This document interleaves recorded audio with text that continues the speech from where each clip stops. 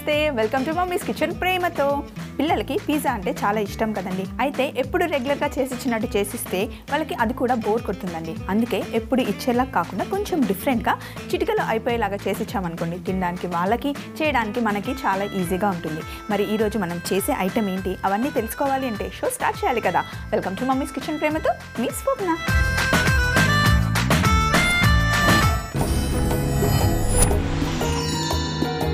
మరి ఈ రోజు చిటికలో మనం చేస్తున్నాం ఫ్రోజన్ పిజ్జా బాంబ్స్ అండి పిల్లలకి సమ్మర్ వచ్చేసింది కదా వాళ్ళు ఇంట్లో ఉంటారు ఏదో ఒకటి తినాలి అనిపిస్తుంది ఆల్రెడీ రచ్చ ఇంటి దగ్గర స్టార్ట్ అయిపోయిందా మా ఇంట్లో కూడా స్టార్ట్ అయిందండి సో పిల్లలు సమ్మర్ కాబట్టి వాళ్ళు బాగా ఆడుకొని వచ్చే లోపల వాళ్ళకి ఒక మంచి స్నాక్ ఇవ్వాలి అంటే అన్నీ రెడీ చేసి పెట్టుకోవాలి కదా ఫ్రిడ్జ్లో అందుకే పిల్లలకి ఎప్పుడు కావాలంటే అప్పుడు ఈజీగా చేసి పెట్టడానికి స్నాక్స్ అన్నీ మనం ఫ్రిడ్జ్లో చేసి పెట్టుకున్నాం అనుకోండి అప్పటికప్పుడు చిటికలో వాళ్ళకి ఇచ్చేయచ్చు మరి ఏ మాత్రం ఆలస్యం చేయకుండా రెసిపీ స్టార్ట్ చేద్దామా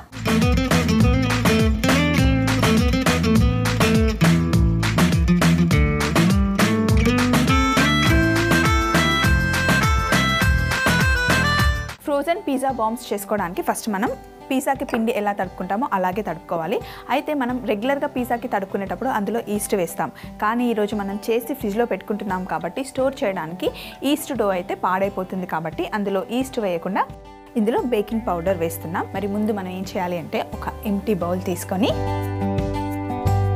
ఇందులో ఒక ఫుల్ కప్ మైదా పిండి అలాగే బేకింగ్ పౌడర్ ఒక టీ స్పూన్ బేకింగ్ పౌడర్ వేసుకున్నాను నేను ఇప్పుడు ఇందులో కొంచెం ఉప్పు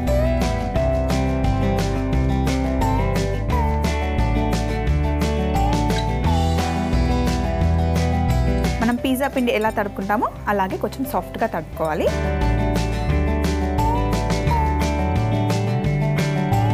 ఇందులో చక్కెర ఒక చిన్న స్పూన్ చక్కెర కూడా వేసుకోవాలి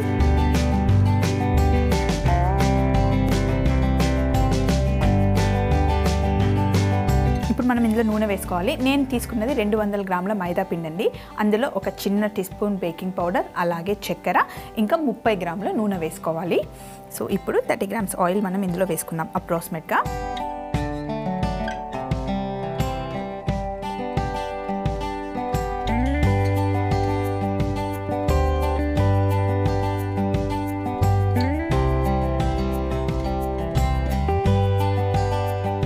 పిండి తడిపేసుకున్నాం కదా చూడండి చాలా సాఫ్ట్గా ఉండాలి పిండి ఇప్పుడు దీన్ని కాసేపు పక్కన పెట్టేసి ఇప్పుడు మనం పిజ్జా సాస్ చేసుకుందాం రెగ్యులర్గా నేను చాలాసార్లు మీకు చూపించాను ఇప్పుడు మళ్ళీ ఒకసారి చూపిస్తా టమాటాలు అయితే పిజ్జా సాస్కి ఎప్పుడైనా సరే టమాటాలు పండినవి ఇలా మంచి కలర్లో ఉంటే కనుక సాస్ చాలా బాగుంటుంది ఒక్కసారి మీరు పిజ్జా సాస్ చేసుకొని ఫ్రిడ్జ్లో 20 రోజులు 15 రోజులు పెట్టుకున్నా కూడా అంతే టేస్టీగా ఉంటుంది సో ఇప్పుడు మనం టమాటాస్ని కట్ చేసుకుందాం అలాగే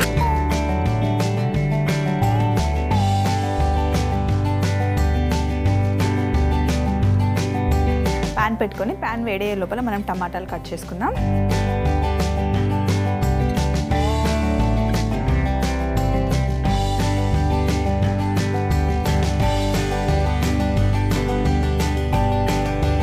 టమాటాలు కట్ చేసుకున్నాం కదా ఇప్పుడు ప్యాన్ కొంచెం వేడైన తర్వాత ఇందులో మనం నూనె వేసుకోవాలి అయితే మనం పిజ్జా సాస్ చేసేటప్పుడు కొంచెం నూనె ఎక్కువ వేస్తాం కదా కానీ ఈరోజు మనం నూనె కొంచెమే వేస్తున్నాం ఎందుకంటే ఇది మనం స్టఫ్ చేస్తున్నాం కాబట్టి డ్రైగా ఉండాలి కాబట్టి కొంచెం నూనె తక్కువ వేసుకోవాలి నూనె తక్కువ వేసుకుంటే ఎలాగో మంచిది కాబట్టి తక్కువ నూనెలో చక్కగా కుక్ చేసుకుందాం నూనె వేసిన తర్వాత నూనె కొంచెం వేడయ్యాక ఇందులో సన్నగా తరిగి పెట్టుకున్న ఉల్లిపాయలు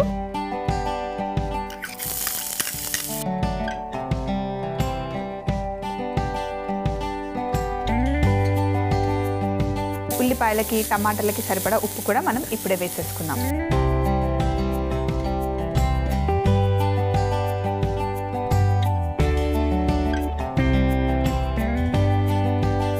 ఉల్లిపాయలు బ్రౌన్ కలర్ అవ్వాల్సిన అవసరం లేదు కొంచెం లైట్గా ట్రాన్స్పరెంట్ అయితే సరిపోతాయి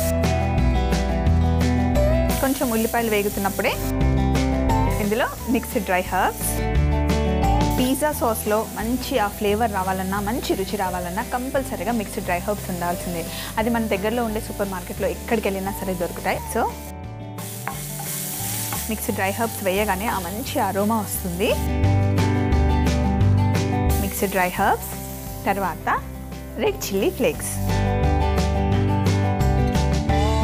రెడ్ చిల్లీ ఫ్లేక్స్ వేసిన వెంటనే టమాటో వేసేసామనుకోండి ఆ ఘాటు తెలియకుండా ఉంటుంది.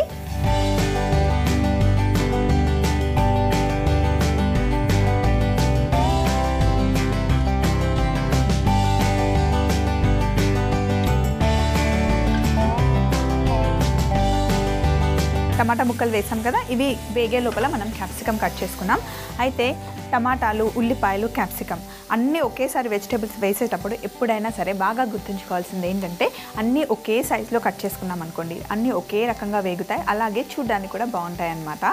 సో ఇప్పుడు క్యాప్సికమ్ని కూడా మనం చిన్న చిన్నగా కట్ చేసుకోవాలి.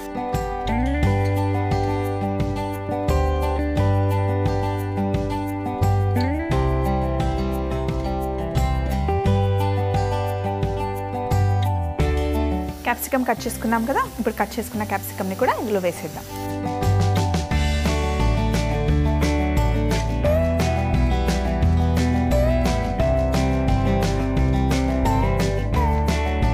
క్యాప్సికమ్ వేసాము కానీ ఏదో ఎక్కడో తేడా కొడుతుంది, ఏదో మర్చిపోయాను అనిపిస్తుంది.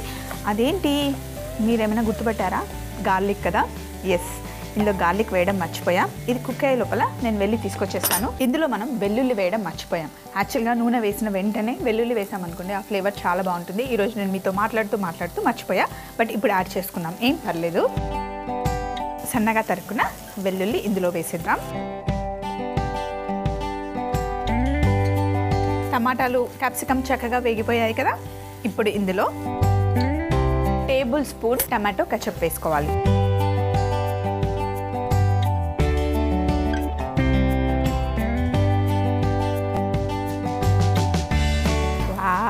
చూడండి, ఇది వేయగానే మంచి రుచితో పాటు చూడడానికి పిజ్జా సాస్ కూడా ఎంత చక్కగా కనిపిస్తుంది, షైనీగా. పిజ్జా సాస్ రెడీ అయిపోయింది. ఒక్కసారి దీంట్లో మనం వేసుకున్న సాల్ట్ అన్నీ సరిపోయాయా లేదో ఒకసారి కరెక్ట్గా చెక్ చేసుకుంటే, ఎందుకంటే మనం స్టోర్ చేసేసుకుంటాం కాబట్టి ముందుగా అన్నీ కరెక్ట్గా ఉన్నాయో లేవో చెక్ చేసుకుంటే తర్వాత ఎలాంటి ప్రాబ్లం ఉండదు. బాగుంది. కొంచెం ఉప్పు పడుతుంది, కొంచెం ఉప్పు, ఇంకా కొంచెం టమాటో కచప్ వేస్తే పిజ్జా సాస్ ఎప్పుడైనా కొంచెం తీయగా ఉంటేనే బాగుంటుంది కదా. ఇంకా కొంచెం టమాటో కచప్ వేసుకుందాం.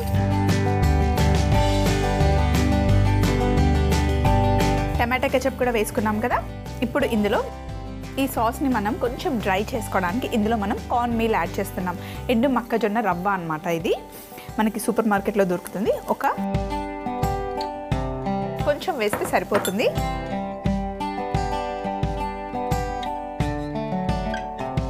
ఇప్పుడు స్టవ్ ఆఫ్ చేసి దీన్ని ఒక ప్లేట్లో వేసుకుంటే కనుక తొందరగా చల్లగా అయిపోతుంది. ప్లేట్లో వేసేసుకుందాం.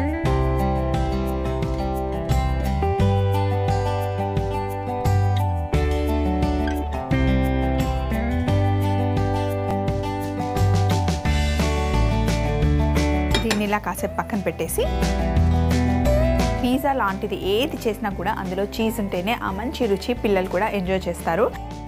అందుకని మొజరెల్లా చీజ్ని మనం కొంచెం చిన్నగా కట్ చేసుకోవాలి.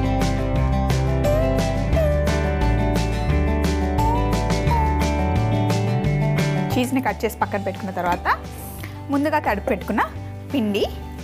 అయితే నేను ఈరోజు కరెక్ట్గా 9 బాంబ్స్ చేద్దాం అనుకుంటున్నా. సో ఈ పిండిలో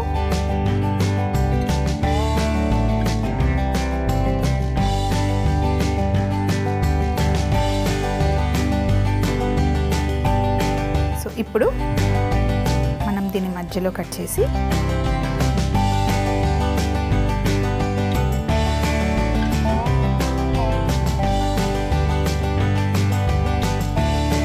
సో కరెక్ట్గా 9 వచ్చాయి కదా. ఇప్పుడు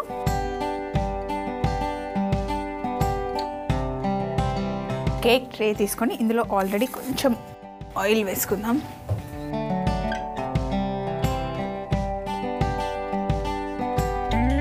ఇందులో కొంచెం నూనె వేసి కింద కరెక్ట్గా అప్లై చేసుకోవాలి. మొత్తం చేసిన తర్వాత ఈ పిండి ముద్దని కొంచెం రౌండ్గా చేసుకొని ఫస్ట్ కింద చీజ్ ముక్క పెట్టుకొని దానిపై నుండి మనం చేసి పెట్టుకున్న పిజ్జా సాస్, మనం బొబ్బట్లు చేసేటప్పుడు లోపల స్టఫింగ్ ఎలా పెట్టుకుంటాం, పరాటా చేసుకునేటప్పుడు ఎలా పెట్టుకుంటామో అలా పెట్టుకోవాలి. ఈ ట్రేలో ఇలా ఒక సైడ్కి పెట్టేసి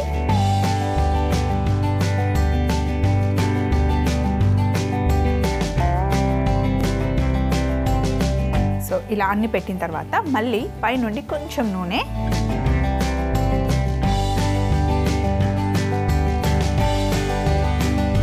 సో ఇలా చేసుకున్న తర్వాత దీన్ని తీసుకెళ్ళి మనం ఒక్కసారి పైనుండి క్లోజ్ చేసేసి ఫ్రిడ్జ్లో పెట్టుకోవాలి. అది కూడా డీప్ ఫ్రిడ్జ్లో పెట్టుకోవాలి. పిల్లలకి ఎప్పుడు కావాలి అంటే అప్పుడు ఒక 15-20 నిమిషాల ముందుగానే బయట తీసి పెట్టుకున్న తర్వాత అవెన్లో మీరు 180 degrees ఒక 15 minutes బేక్ చేశారనుకోండి, ఫ్రోజన్ పిజ్జా బాంబ్స్ రెడీ అయిపోతాయి. మరి దీన్ని తీసుకెళ్ళి మనం ఫ్రిడ్జ్లో స్టోర్ చేసుకుందామా? ఇలా మనం ఫ్రిడ్జ్లో రెడీ చేసి పెట్టేసుకున్నాం అనుకోండి, ఎప్పుడు కావాలంటే అప్పుడు ఫ్రోజన్ పిజ్జా బాంబ్స్ని చేసేసుకోవచ్చు. మరి బేక్ ఎలా చేయాలో చూద్దామా? నేను ఇప్పుడే చేసి పెట్టాను కాబట్టి మనం బయట పెట్టుకోవాల్సిన అవసరం ఏం లేదు. కానీ మీరు చేసుకునేటప్పుడు ముందే ఫ్రోజన్ అయితే కనుక ఒక 30 minutes ముందుగా బయట పెట్టేసుకుంటే రూమ్ టెంపరేచర్కి వస్తే బేక్ అవ్వడానికి ఈజీగా ఉంటుంది. సో ఇప్పుడు మళ్ళీ కొంచెం చీజ్ తీసుకొని పైనుండి ఇలా పైన చీజ్ పెట్టుకున్న తర్వాత తీసుకెళ్ళి అవెన్లో 180 degrees 15 నిమిషాలు బేక్ చేసుకోవాలి. మరి పెట్టేద్దామా? 15 minutes అయిపోయింది కదా, మరి పిజ్జా బాంబ్స్ రెడీ అయిపోయి ఉంటాయి. మరి వెళ్ళి తెచ్చేసుకుందామా?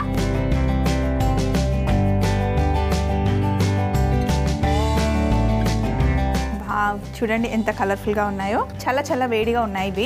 ఇవి చల్లారేలోపు మీరు ఒక చిన్న రికాప్ చూసేయండి. ఫ్రోజన్ పిజ్జా బాంబ్స్ తయారీ విధానం. ముందుగా ఒక బౌల్లో మైదా పిండి, బేకింగ్ పౌడర్, ఉప్పు, సరిపడా నీళ్లు, పంచదార, కొద్దిగా నూనె వేసి బాగా కలుపుకొని సాఫ్ట్ ముద్దలా చేసుకోవాలి. తర్వాత ఒక పాన్ వేడి చేసుకుని నూనె, ఉల్లిపాయ ముక్కలు, ఉప్పు వేసి కొద్దిగా వేయించుకున్న తర్వాత mixed dry herbs, red chilli flakes, tomato ముక్కలు వేసి గ్రీన్ క్యాప్సికమ్ వేసి కలిపి మగ్గించుకోవాలి. తర్వాత వెల్లుల్లి, టమాటో కెచప్ వేసి కలుపుకొని కార్న్ మీల్ వేసి బాగా కలుపుకొని ఒక ప్లేట్లో తీసుకొని చల్లారబెట్టుకోవాలి. ఇప్పుడు ముందుగా కలుపుకున్న పిండిని ఉండలుగా చేసి రౌండ్ గా ఒత్తుకొని అందులో మొజరెల్లా చీజ్ ముక్కని, ముందుగా చేసి పెట్టుకున్న పిజ్జా సాస్ పెట్టి, ఆయిల్ రాసి పెట్టుకున్న ట్రేలో పెట్టి కొద్దిగా నూనె వేసి మొజరెల్లా చీజ్ పై నుండి పెట్టి ఓవెన్ లో 180 degrees 10 నిమిషాల పాటు బేక్ చేసుకుంటే ఫ్రోజన్ పిజ్జా బాంబ్స్ రెడీ. ఇప్పుడు ఒక చిన్న నైఫ్ తీసుకొని సైడ్స్ మనం ఫస్ట్ లూజ్ చేసుకోవాలి, లేకపోతే అంటుకుపోతాయి. మనం ఆల్రెడీ నూనె రాసుకున్నాం కాబట్టి ఈజీగానే వచ్చేస్తాయి.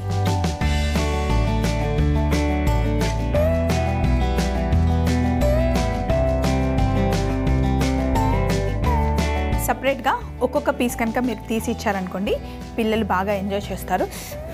చాలా వేడిగా ఉంది, వెంటనే ఇవ్వకండి, నోరు కాలిపోతుంది.